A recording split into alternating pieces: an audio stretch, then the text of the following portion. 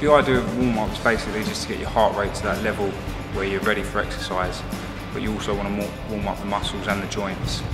So skipping is a good way, especially if you haven't got space.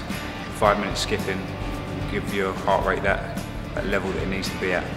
Boxing is a lot to do with your footwork and your agility and movement and speed of feet. So the ladder just brings that other advantage to it. Whilst you're warming up, you can also do a bit of technique work, getting your feet faster and quicker. Stretching your neck out, because a lot of head movement you're going to do throughout the work.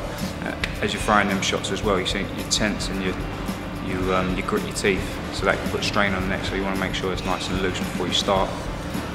Obviously your shoulders, your arms, your lower back, just with the side swings, touching your toes, also your hamstrings, and calves, quads.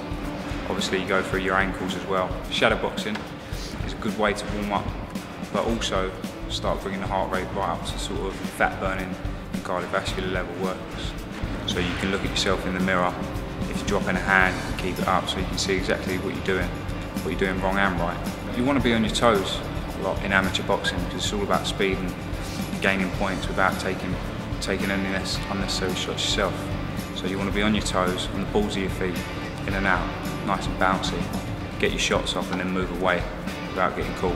Coming up to a fight, you're always picturing your opponent in front of you, so then you start to adapt to your own style to beat the opponent. The heavy bag is there to obviously increase strength, power, fitness, endurance, but you use it like shadow boxing. You work on your mistakes, and with a coach on your back can tell you what you're doing wrong and what you're doing right. You can punch in and out of range, use your head movement, change your slipping punches and counter punching over the top.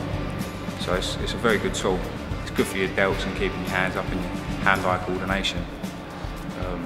Again, it's another fun part of boxing. You can just get on there for 5–10 minutes and it gives you a nice warm-up, or it aids your training. There's obviously a lot of hand injuries. Even though you wrap them and strap them as much as you can, you still get them by catching the top of your head or your elbows. Everyone suffers from injuries in all sports, and the best way is to warm up properly, cool down properly, and make sure you're protecting yourself throughout the training.